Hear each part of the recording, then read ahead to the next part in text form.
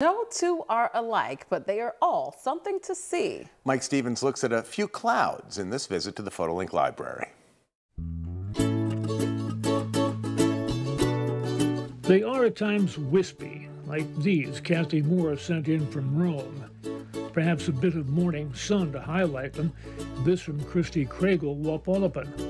Sheets of color at times, as here in this morning on the Isle of Q from James Shipe, Selinsgrove. Personally, I prefer them in the giant economy size like this group from Diane Beckett, Mahanoy Township. A bit of sleeping trees and shrubs like these found by Cynthia Ront of Catawissa makes the image more interesting.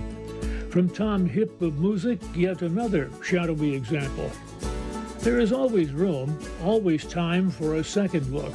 Julie Baseline in Bendertown did that. Lost in the beauty of the sky, the title here from Kim Veragas in Archbald.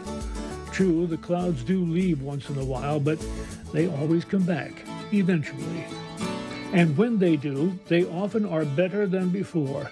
A piece of art waiting to be captured, as Dan Hunsinger did in Kingston. A sheet of clouds spread out above us, as here from Jim in Forest City. A sunrise in the company of some fine clouds to keep us looking, if we choose.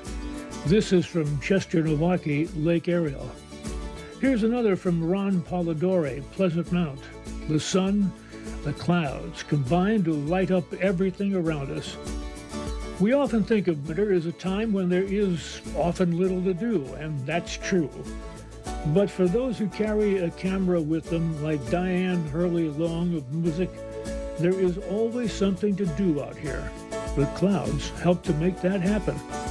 I'm Mike Stevens in the PhotoLink Library.